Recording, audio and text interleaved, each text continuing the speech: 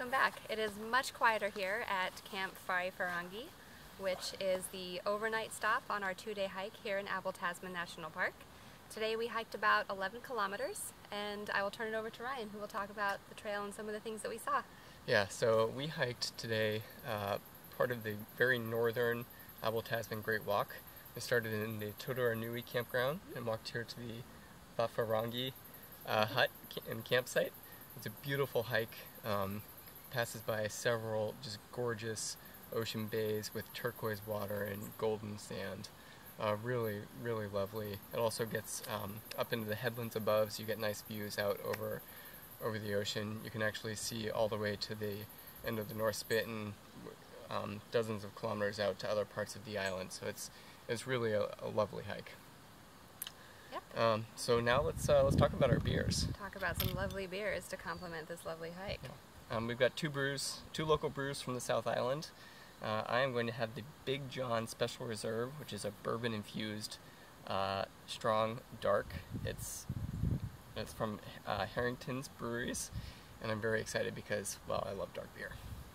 All right, and I am drinking Old Moot Cider. This is brewed in Nelson, New Zealand, which is about 50 kilometers from here as the crow flies. This particular cider is passion fruit and apple, which sounds like a delightful combination. I'm very, very excited. All right, let's open them up.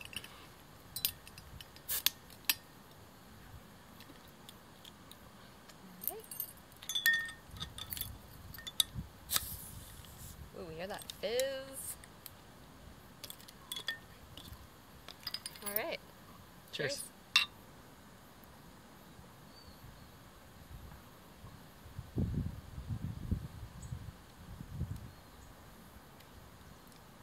Ooh, the bourbon really comes through.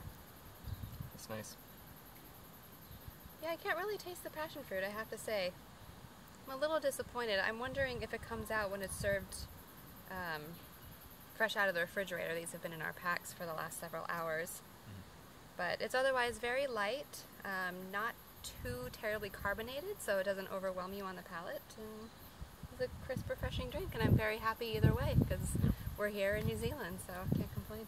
Yeah, and the Big John, it's delicious. It's a very dark, well, it's a bourbon-infused strong dark, as they say, and it's the bourbon really comes through. I'm getting notes of vanilla and oak, and I'm loving it. So there you go. Yep. Cheers to New Zealand. Cheers to New Zealand.